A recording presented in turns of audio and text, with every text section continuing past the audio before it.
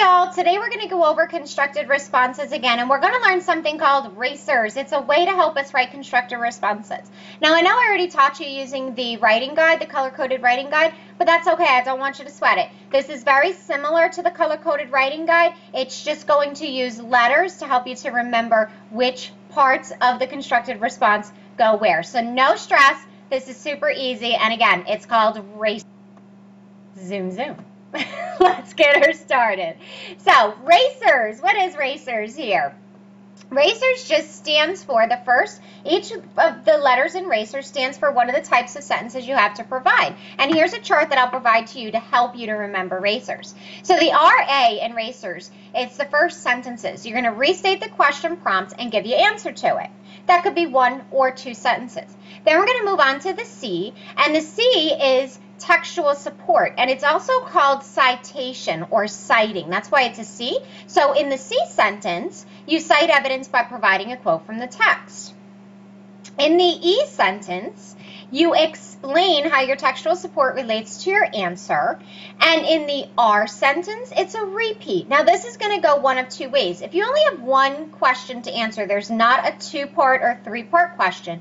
You're simply going to repeat C and E. So you'll provide support, you'll explain it, and then you'll repeat that. You'll provide more support and explain it, and provide more support and explain it, depending on how much you need, how much support you need to support your answer.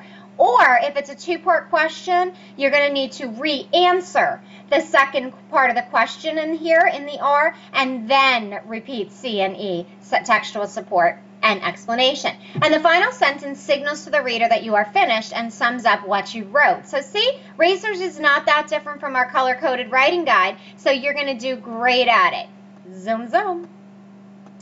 So finding the main idea. This is something that we did in class yesterday, and I just want to review it quickly because we're going to use it for our constructed response sample today. So finding the main idea in The Adventures of Tom Sawyer, everybody did great with this in class. So we took a look at this passage here, and we read in the introduction that Tom faked his death. And when the town found out, the town was devastated. They were so sad. So what details from the passage, I made up a question, what details from the passage support the main idea that the town was sad over Tom's death? And again, we did that in class today. So what details from the passage support the main idea that the town was sad over Tom's death? This passage is sad. The main idea of this passage is everyone was sad over Tom's death. What's our support?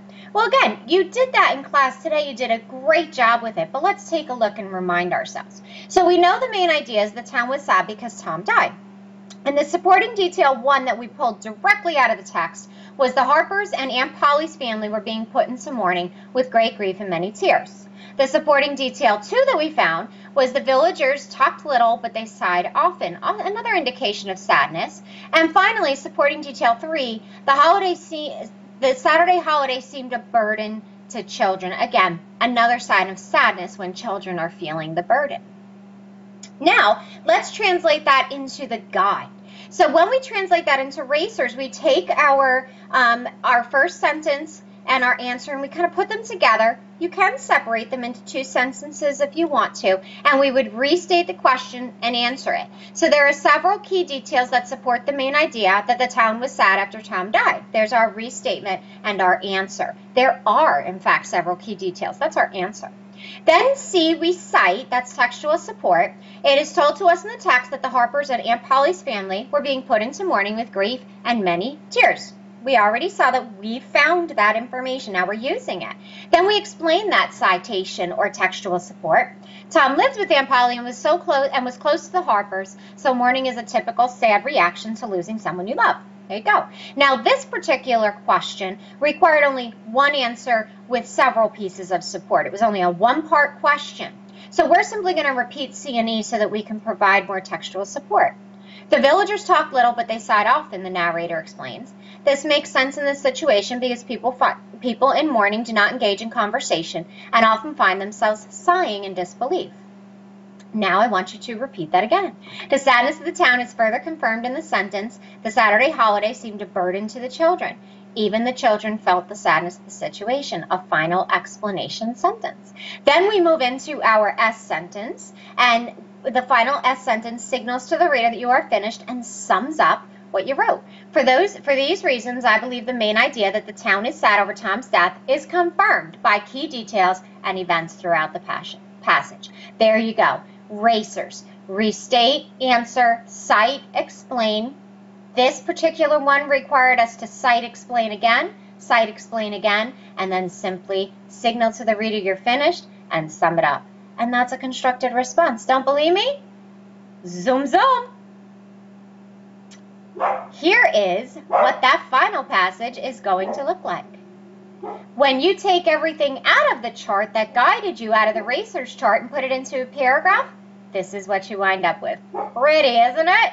All right, so let's try one more with a different model. And this model is going to use the re-answer, repeat, C&E model. So this means that we have a two-part question here. Let's see what I mean by that.